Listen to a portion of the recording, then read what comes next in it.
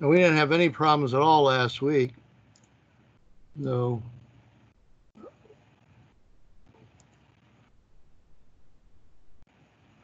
I started recording. Now let me try to go back to sharing my screen.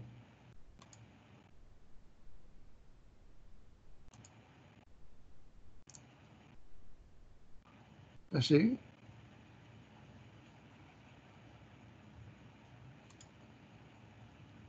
Okay, it looks like screen sharing has started. Now I'm coming back to YouTube. Start. You to do, and I mentioned this already, but There.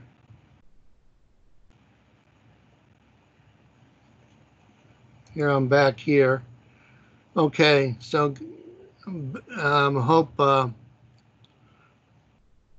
hope we don't have any more dropout here. Okay, now this is my beautiful graphic representation of the surface of a CD or DVD. And you can imagine this thing spiraling, spinning here and playing whatever is on the disc. And then I have taken a Sharpie and completely blacked out a wedge on the surface of the disc. So because this is completely blacked out, and we have this laser spot, imagine as this thing spins, it's spinning underneath the laser spot. And then when the laser spot scans over the area that's blacked out, it's not able to read any of that data. So that is a huge burst error. Now, it plays the data from the center, it plays the disk from the spiral here, it gets played from the center on out to the edge as the disc plays. So if you're playing a music CD, the very first tracks on the CD are right down here near the center. And what's amazing is that I could take a music CD, black this out with a Sharpie, put this into a CD player, and the first couple of songs on the disc would play fine, even though there were these huge burst errors on the disc. And it wasn't until we get further out, get to, the fourth or fifth track on the music CD, where it would stop working. Now, I actually find that to be amazing, that you can recover from this much error on the music CD. So it really demonstrates the power of these Reed-Solomon codes. And they're used frequently in applications on network communications. And the reason why I'm talking about them right here at this point is because the link layer in a network communication system, the link layer is usually the first layer where you start worrying about error correction in transmitting the data. And when we did our experiment with the Arduino, and we were trying to transmit the data by blinking the LEDs, we had not incorporated any type of error correction. And so typically that might be handled in the link layer. So the physical layer would be just the optical link between blinking the LEDs and receiving the blinks on the photoresistor. And then the error correction or detection might begin to occur in the link layer, which is just that, imagine as just that piece of software that you're using to set up your packets of bytes that then are transmitted by the link layer. So it might be beneficial if you haven't looked at it in a while and don't remember. Go back. If you go back and you look at how the layers are set up, you see, remember at the bottom you have the physical layer, then above that you have the link layer, above that you have the network layer, and you keep going up to more layers until you get to the very top, which is called the application layer.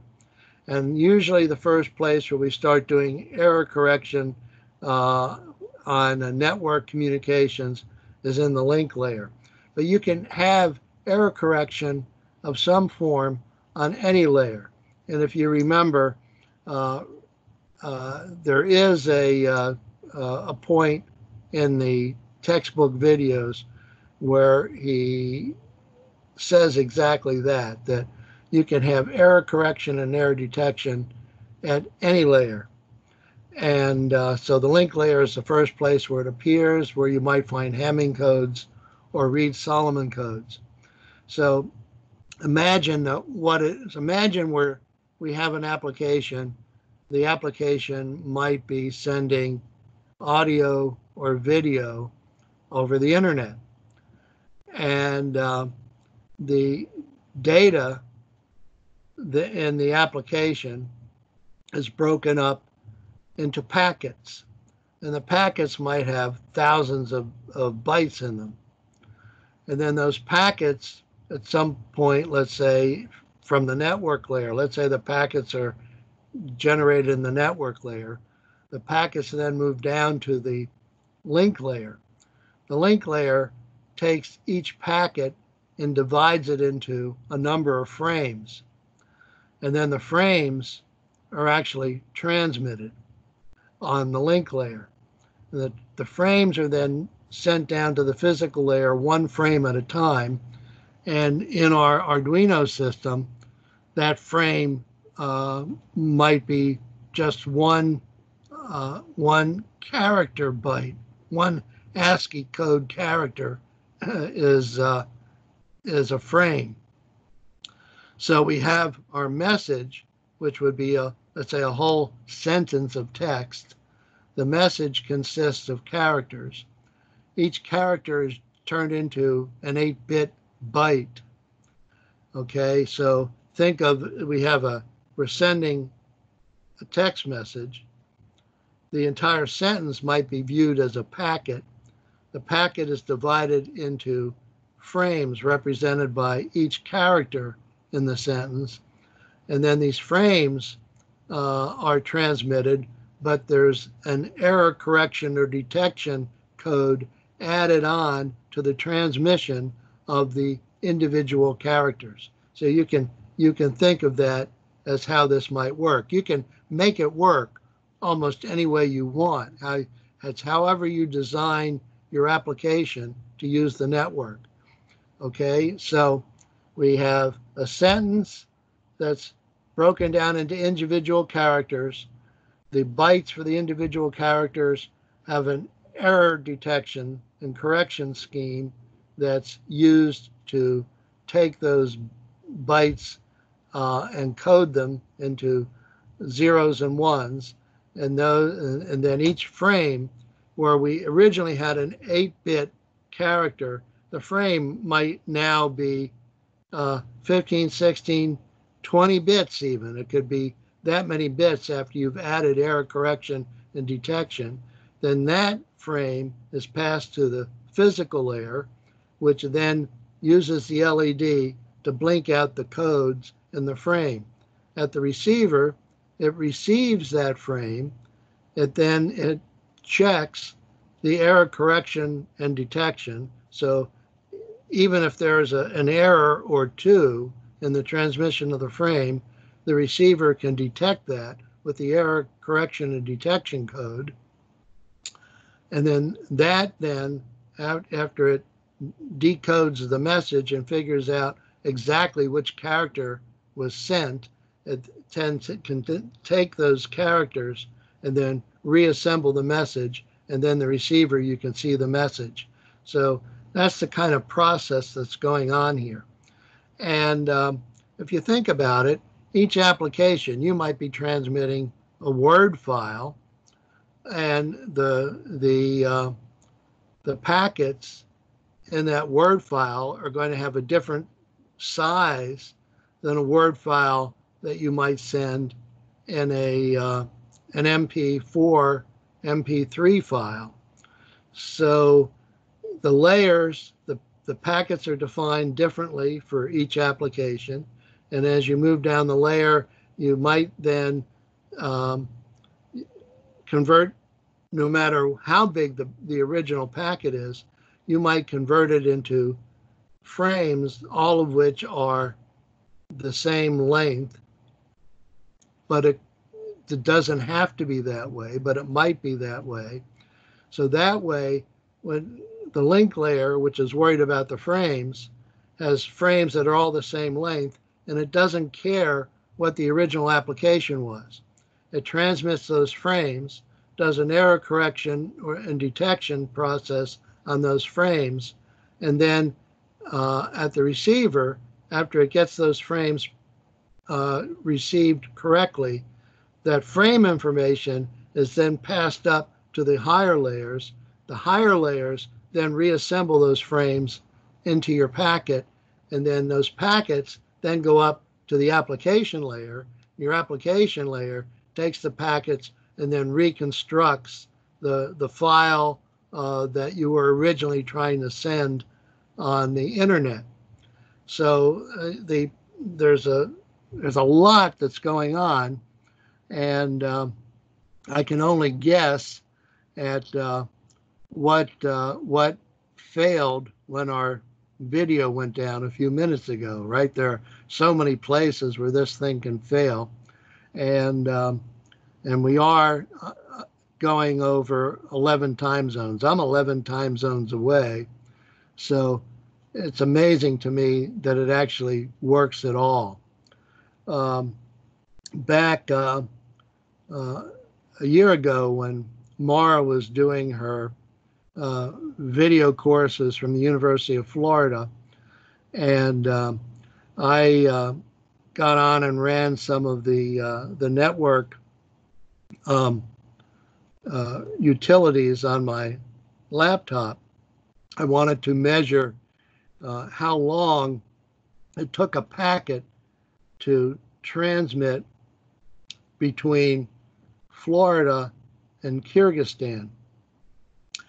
And each packet, according to the software, which you have on all your laptops, each packet was taking a significant fraction of a second to transmit. Some packets took over a second,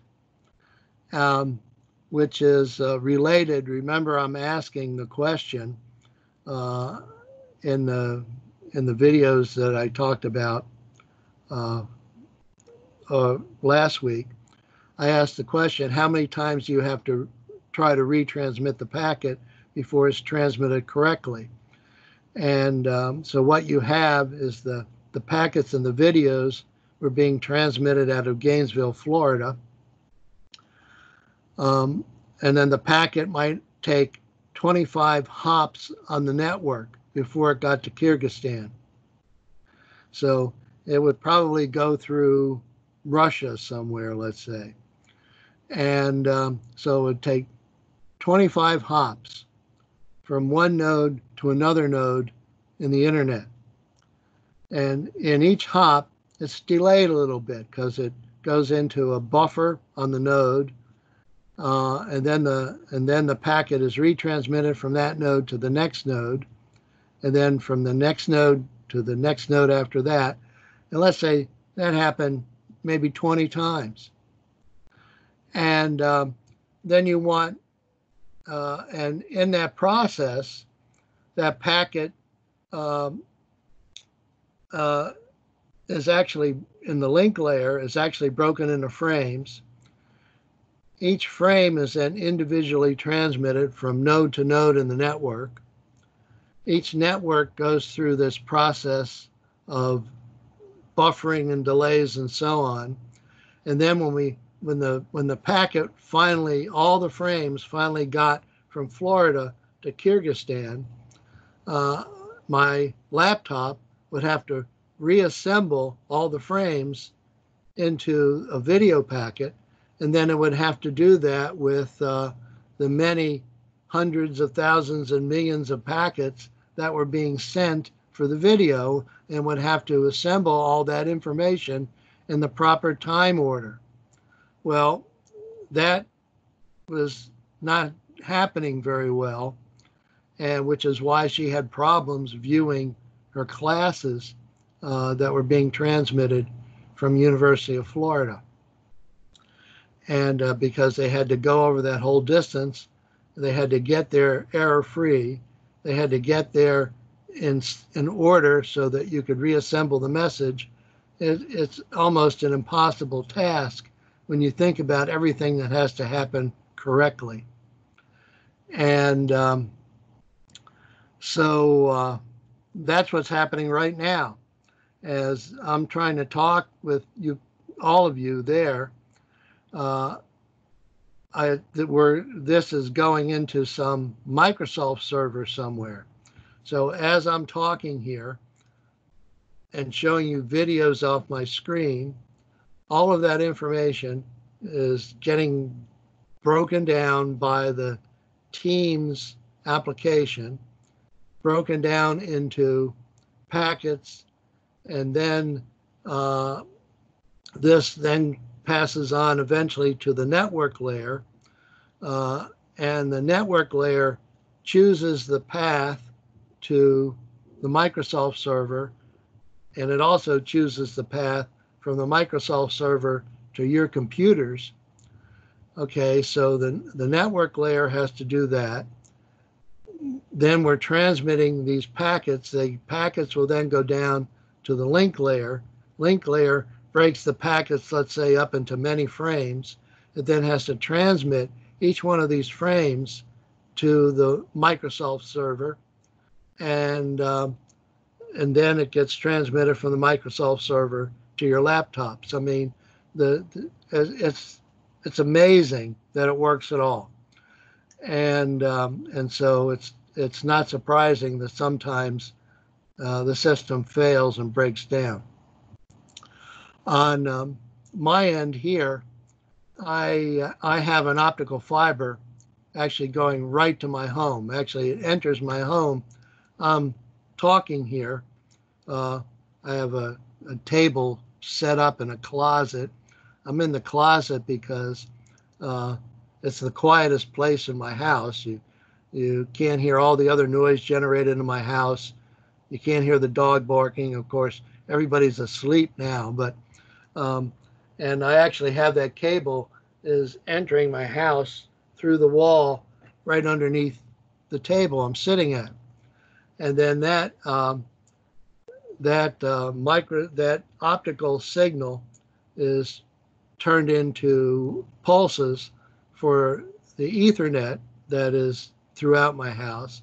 Those pulses are then set up to the cable modem I have up on the second floor of my house. And then that cable modem is getting all that information, decoding it off of the network that has been sending the information to my house, and then takes that, puts it on the Ethernet and or Wi-Fi, both, and then that information is now coming back down here to the first floor on another cable, and then goes from there into my laptop. So all of this has to happen without errors, and it's quite astonishing.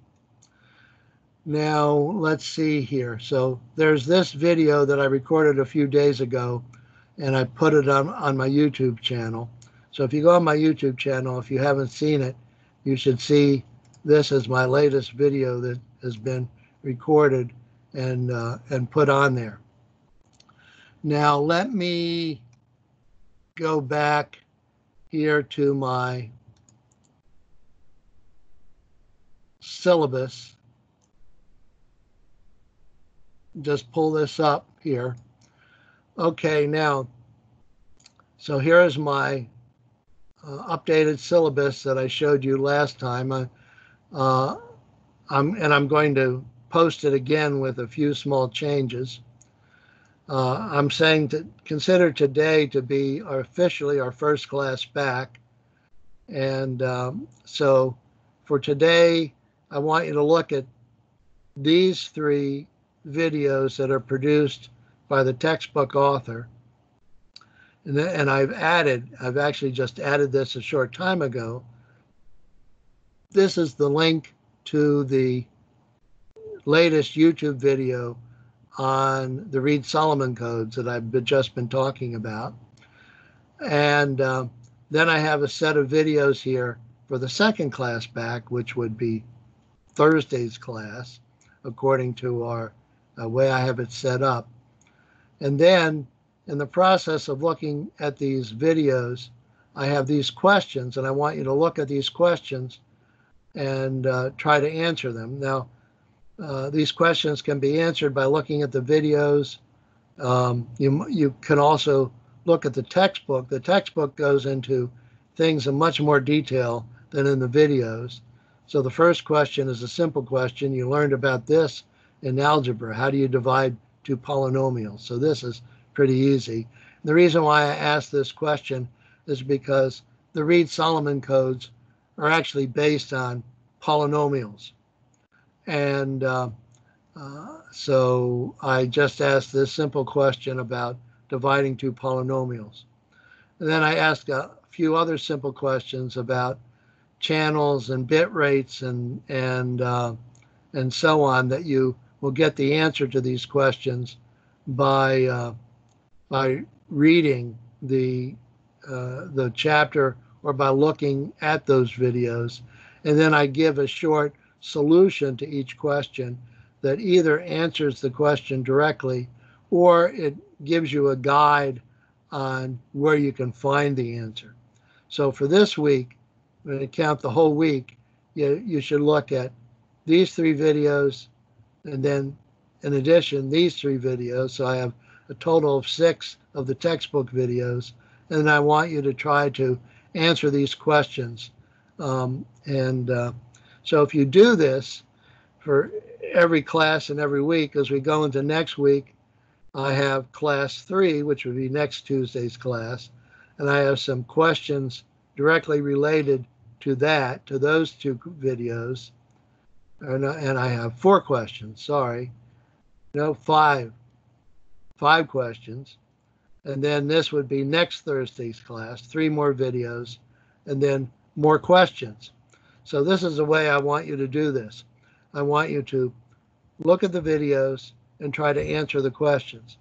Now, if you keep up with this, okay, then when we get to the end of the course, if you've answered all these questions and know how to answer them, I will give you a sample final exam, and you will have solutions on the sample final exam. You will have solutions that hopefully that you've verified on all these questions. So you'll have a whole slew of questions with solutions. So I give you a take-home final, which means I'll give you a set of questions. You can look at those questions on your own time at home and provide the answers.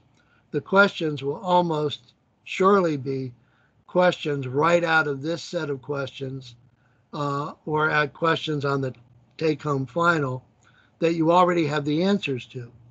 So doing the final exam will be absolutely trivial. It will be a no-brainer if you've looked at the videos and answered these questions as we go along. Like I'm not trying to make it difficult for you. I'm trying to make it easy. You keep up with the course, answer the questions as we go along, and you're set. You'll do okay. So let me come back and show my pretty face. Okay, so that's all I have to say for today. And how are you guys been doing this week? We're doing okay, sir. Thank you. What about you? Well, I'm still alive. I got my I ordered a T-shirt, um, a political T-shirt. Mm-hmm. I should have brought it down to show you. I showed to me. I'll grab it next week. It's down at my house, and I don't want to run to go get it. But it's a T-shirt, and it has a picture of Trump on the front, Uh-huh. and then underneath it it says "Village Idiot." Village idiot? What does it Village mean? Idiot. Yeah. Huh? Village, okay, village idiot. It Like it means that he's from the village and he's an or what? idiot. Yeah, he's the big Village idiot. idiot. He's the biggest Like idiot in the village. okay, I got it. I got it. Very. Yeah. I guess you couldn't get away with that, I guess, in Tajikistan. Oh, for sure, for Yeah, sure. you had a picture of your president that said that. You'd probably get arrested or something. Okay, on this point, I'll mute myself. Okay, so, but, fortunately, we can still do that here in the United States. Um, so yeah, I'll have to show it to you. So I'm going to walk around when I go to the store with my Trump Village Idiot shirt on. So, Are you? Yeah, so you're a Democrat, yeah? I, Logically. you figured that out. Yeah, I have. No, but even sometimes, even Republicans, some of the Republicans don't like Trump. Yeah, I know. Um, and yeah, I think he's a dangerous man, and and it's uh, it's scary with him being president. I hope he's voted out of office, but he's proof that there are a lot of stupid people. So okay, so I don't have anything else to talk about. Anybody have any questions? How's the situation in Orlando? Is it okay? Oh yeah, it's fine. It's that we've actually had a lot of rain because there was a tropical depression that came nearby. Not it didn't go over Orlando. It was probably about 500 miles away, but it was enough to give us a lot of rain. So we've been having a lot of rain over the last few days, but other than that, everything's okay. I'm glad to hear it. So okay, you guys, if you don't have any other questions, I will look for those videos, both the authors' videos and the YouTube videos that I post, and then like I said, as I go through stuff and I add new videos or whatever, I will send out an email message to the entire class just informing you that I've done this. And if you have any questions at any time, send me an email. And I don't know if you were all there right in the beginning. One more thing, let me mention. I have contacted today. I contacted a fellow by the name of Ben Knoll. He's the founding director of the Florida Interactive Entertainment Academy. It's an academic program that teaches students how to do video gaming. And it's the top ranked gaming program in the United States. So, and it's right here in Orlando. And they're tied very closely with the big gaming company called Electronic Arts. Oh. And so I'm talking with him because I've been pushing for all of the people at UCA because they're saying, gee, they'd like to have a master's program. And I'm saying, well, the 2 undergraduate degrees that are needed to do video gaming are computer science, obviously, and comms and media.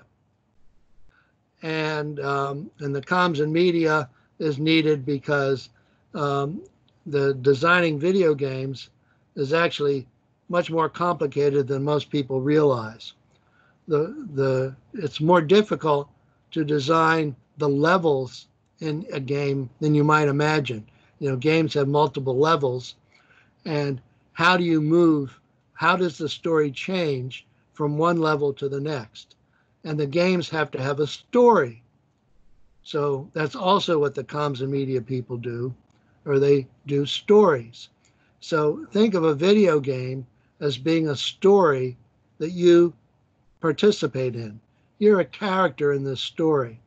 So to put together a good video game, you know, Doom. I've always liked Doom. You know, Doom has a story, and you go through these levels, and the monsters in Doom get more fierce as you go from level to level, and the problems you have to solve in each level change. But hopefully, the things you learn at the beginning levels help you in the more advanced levels, right? That's what makes a good game. And the game also has to have a lot of good artwork. It's you know, back in the beginning, the games were simple. They didn't need a lot of fancy artwork. But if you think about it, even the very first games like Asteroids and Space Invaders and whatever, I mean, they had to have some level of artwork in them. And usually in those games, when you went from one level to the next, things just moved faster.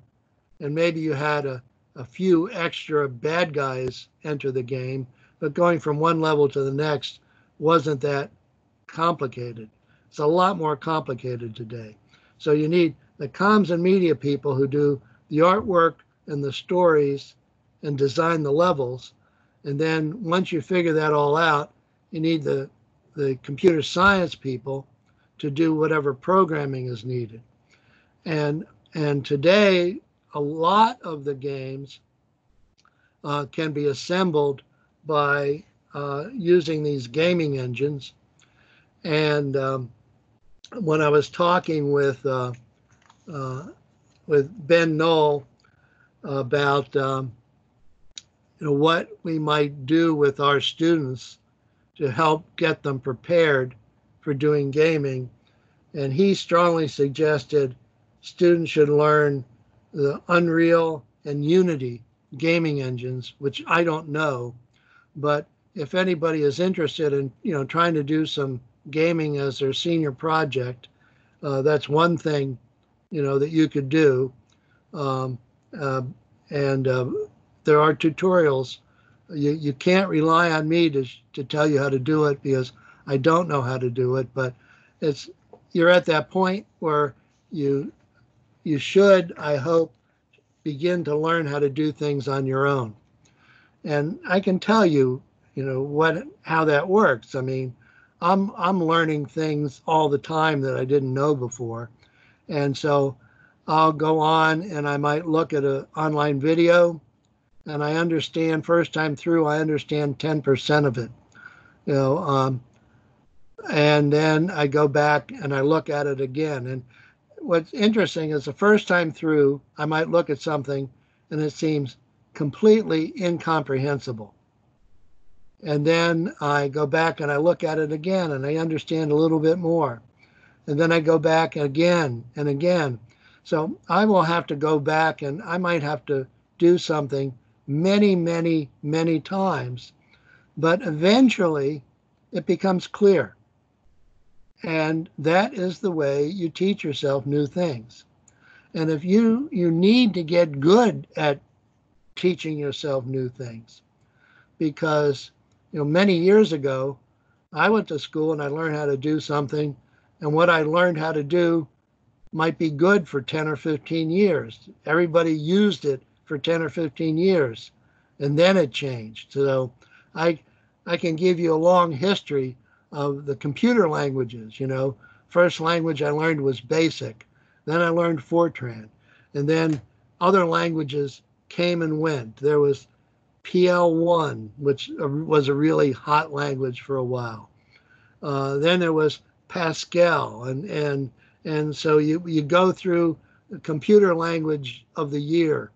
And today, it seems that we're still getting new computer languages all the time, even though people, for doing hardcore serious programming, they mostly seem to still do C, C++.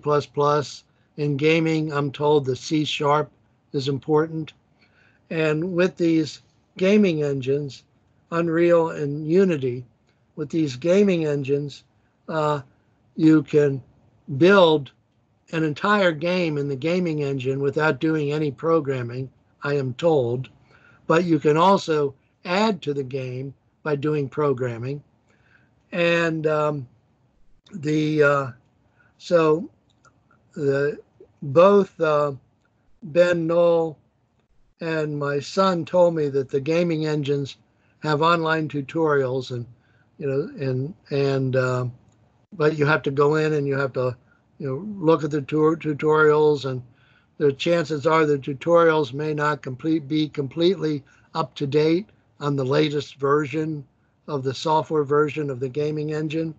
Now, Ben Knoll told me that Unreal is a full-featured gaming engine that people at the gaming companies use.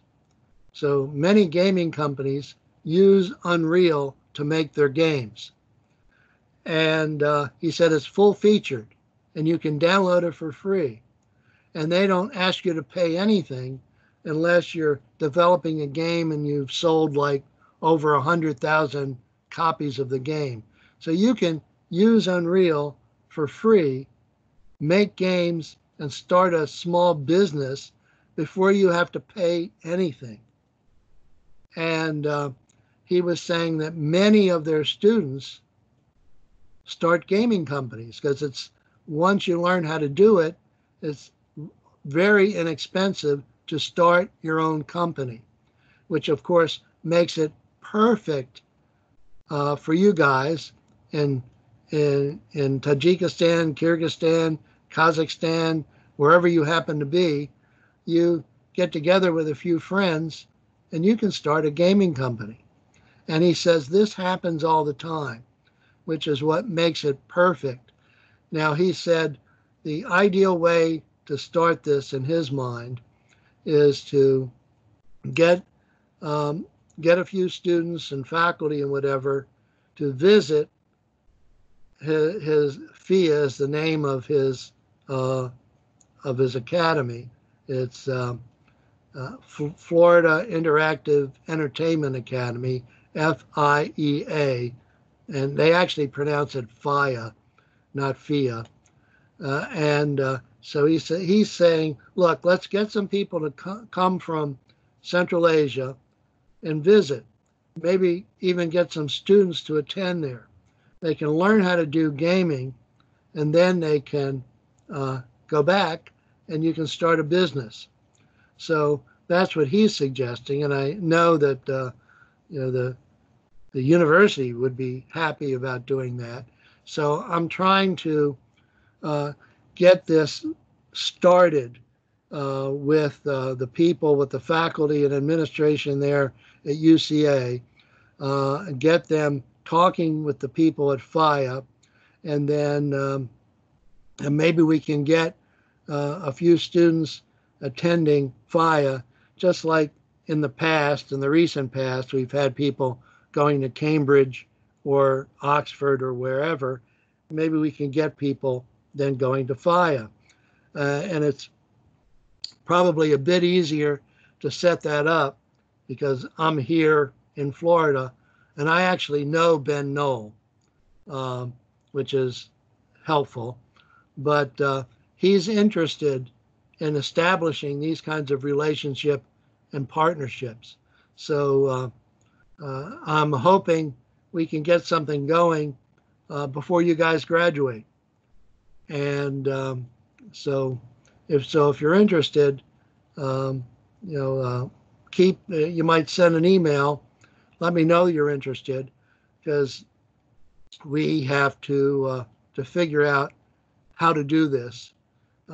We can get you going to FIA first, then with you guys going to FIA, we can learn how their gaming program, their whole program is set up, their whole system, and then we can try to duplicate it at UCA. So that's sort of the plan here, and it'll be my my parting gift to UCA. I'm planning on being around next year, and probably because with all of this virus thing and whatever, budgets are really tight. So I'll stay around, even if the university doesn't have any money to pay me. I'll still stay around and potentially teach courses and do things. So that's my plan at the present time. So with that, like I said, I don't have anything else. I want to go to bed. So it's already 2 o'clock in the morning here. So it's well past my bedtime. I typically go to bed 9 or 10 o'clock. I'm an old man. I go to bed early. So any questions, guys? Okay. Thank you very much, sir. Sure. Anytime. I'll see you all next week. Sure. Bye. Bye-bye.